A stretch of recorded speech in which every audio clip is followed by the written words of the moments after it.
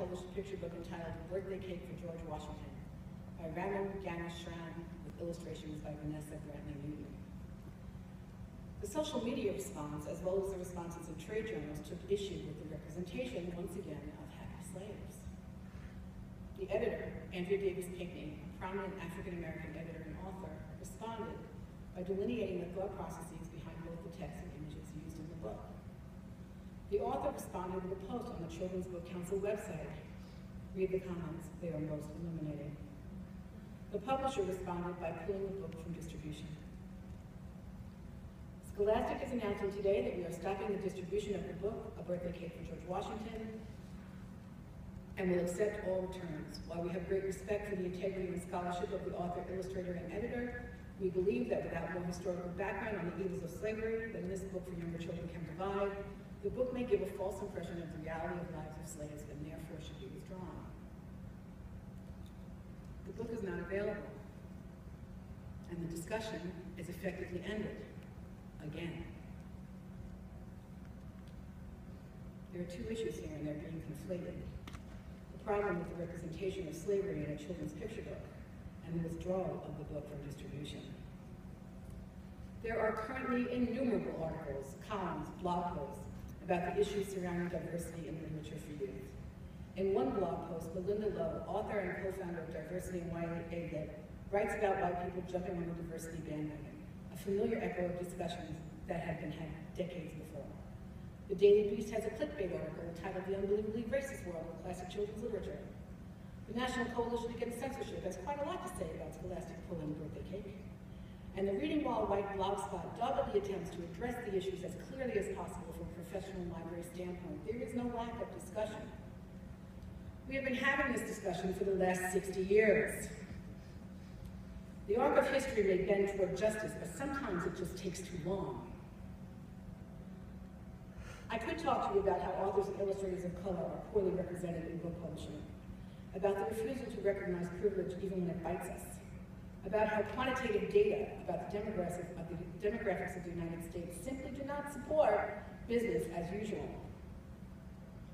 But instead, I'm going to talk to you about the power of story, and by extension, the transformative power of art.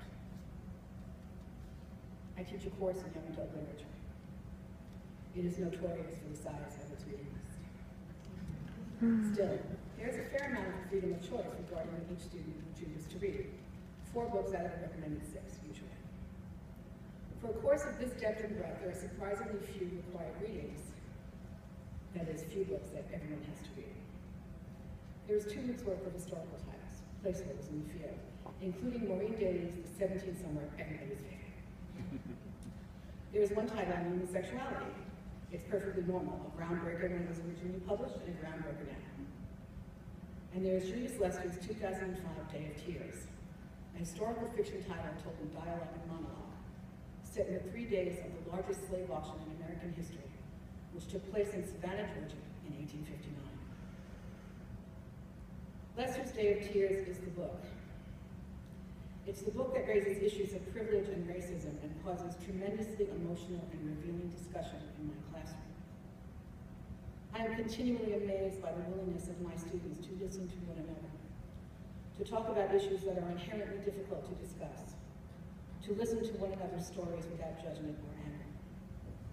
My goal in this class is to make sure everyone is safe, but my students are, for the most part, in charge. Toward the end of one particular discussion, I found myself articulating something I had been taught by my students from their responses to and discussion of this book. Art is powerful. Art moves the individual from one level of consciousness to another. The story is everything. It is only through experiencing emotional empathy through story that we change in our heart of hearts, draw closer together, and become true travelers on this human path. Do not get bogged down in the enormity of this discussion. It is very big. It is very big. It is decades long. Do not get bogged down, act. Practical advice addressing this issue has already been given by those whose names should at least now be familiar to you. Katie Horning and Junko Yokota, in separate articles and blog posts, have encouraged the purchasing, reading, and promotion of literature literature by diverse authors and illustrators. This is concrete advice and can be acted upon immediately. You know how I like concrete advice. But I would like to take that practical advice a step further. I would like to suggest to you a shift in policy, an embracing of radical inclusivity as the underlying philosophy of collection development. No longer is it a question of whether library collections should be inclusive or whether this is the right time for it to happen. A moral imperative demands inclusivity. To not have an inclusive collection is to misrepresent the world and to poorly serve your community.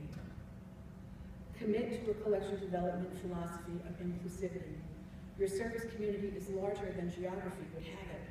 The children and young adults in your community do not just belong to the geographic parameters defined by tax support. If the walls of the library have fallen to technology, then the community has spilled beyond those walls to the greater world. Our collections should reflect that community consistently and with intention. Inclusivity must be the driving philosophy behind collections, programming, and service.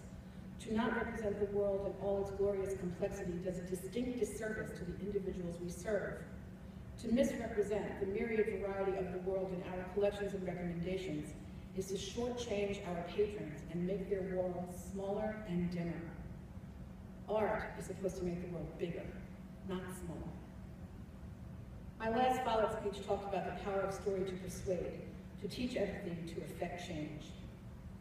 That power is at your disposal. It sits, waiting, on your shelves. All you have to do is recognize it and act. Remember what Roseanne Barr once said, nobody gives you power, you just take it. The task is enormous and the issue is complex, but you can do something now, tomorrow, when you go back to your libraries, your collections, your communities. Embrace radical inclusivity in all arenas of your library. Who has the power to effect change? You do. All you have to do is reach out and take it.